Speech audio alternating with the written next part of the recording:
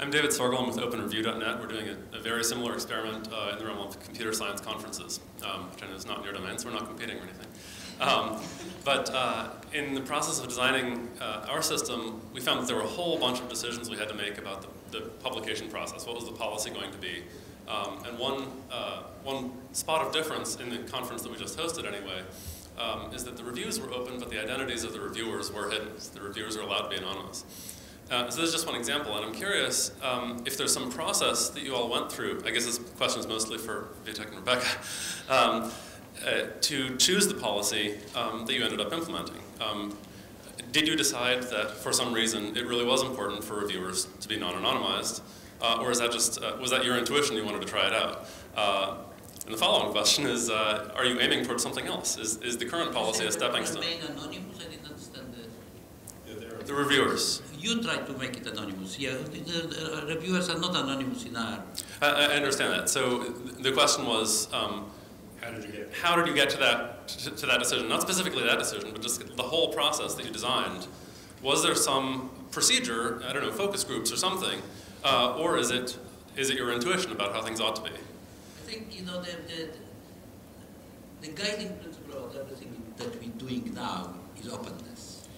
Openness. So we maximalists in openness. We try not to compromise on the issues of openness, and and we not really believe in a long and complex discussion. So we try and we see what happens, and if it will be a disaster, we will change it. But we try, and I think it is important that it is always not. You see, there is problem with refereeing. Inherent problem with refereeing. Referees are your competitors, almost always. That's just nature of the fact. And it cannot be otherwise because are the people who understand what you do. For this to be done in secret is simply wrong. Somehow it seems to be simply wrong, and we reach that conclusion without complex discussion. We just sort of felt that's how it is. And meanwhile, the experience meanwhile doesn't suggest that we've got it wrong. We have very little objection. It's no more difficult to get referees, maybe easier than before. Just one thing to add to that is by having, you said about having the comments public but not having the names public. By having the names public, then I would argue it means that those individuals have to stand by what they've put out there, and I think that's very important. And it seems there's been a number of experiments looking at this, and I think everybody that's tried doing this, and including ourselves, have found that the referee reports are much more constructive as a result of that. So. You know, one issue of this conflict of interest, which was very interesting, we actually had an experience where we asked referees to declare that they have no conflict of interest to refer in this paper. And we had a situation in which somebody said, hey, it's not true, this guy has a conflict of interest. And this openness, it reveals those things you can't hide.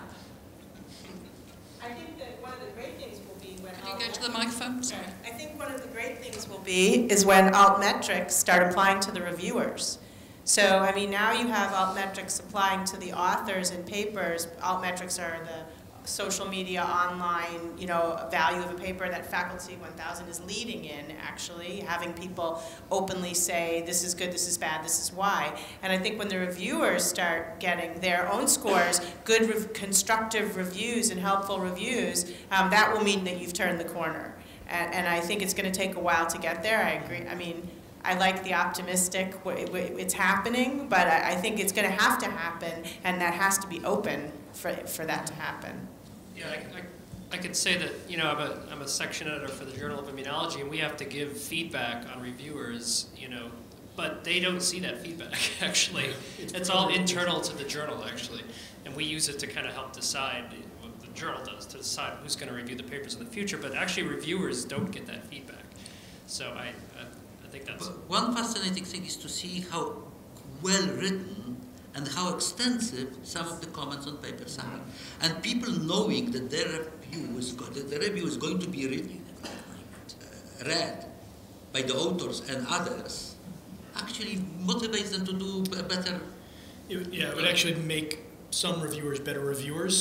So being a senior editor, for clinical cancer research, the way I grade people, I mean, if they could see what it is that's associated in an anonymous way, with an excellent, reviewer status, it would likely shape how they review. Yeah, I had one today. It was 5 pages long that I had to wade through. And it's not really the best use of my time. That way. Another thing actually to add that relates to your point about the altmetrics is by having the reviews public with the names of the referees means that those referees can actually get formal credit, finally, for doing all that work. And in fact, they can co-referee it. So a lot of reviewers will use it as a way of training more junior scientists as to how to critically analyse a paper. And they can also co-referee and get formal credit for it as well. So it opens up a lot of interesting possibilities. Just for what it's worth, I wanted to say I completely agree that the reviewers' names should be open. In this case, the chairs of the conference that we were hosting insisted on reviewer anonymity. And the reason was they were concerned about all kinds of issues of people being afraid of retribution if they made a negative comment, and bias about one form or another. And so I think, much as we in the room might agree that we want to achieve the maximal openness, there's certainly a lot of social concern, I guess, until people get used to the idea that there might be all kinds of negative consequences. I mean, even on having the author names be open, right? There have been studies showing that female authors get published less for no apparent reason, except that their names are on the paper. And so the idea of maximal openness maybe we should temper to some extent when these kinds of issues come into play.